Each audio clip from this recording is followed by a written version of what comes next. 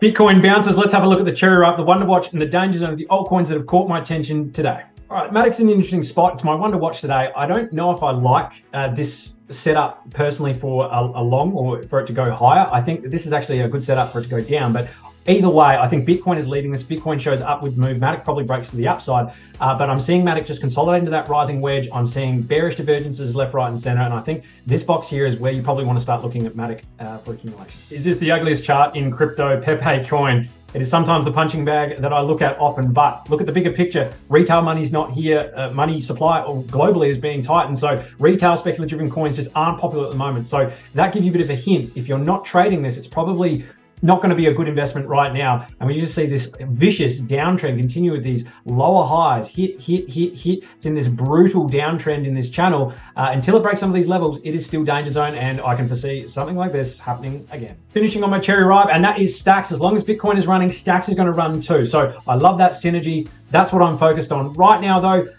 This does look like it could be starting to top out in a bit of a bearish divergence momentum drops. But again, if Bitcoin starts moving, stacks is going to move, and it has actually broken out of that longer term downtrend. You see this white line here, broken up from this descending wedge pattern up there. Now it's starting to straddle some of these really positive moving averages. So as long as that's the case, it's on top of those volume supports. I'm very bullish on stacks. Don't mind the momentum either. Have a great day.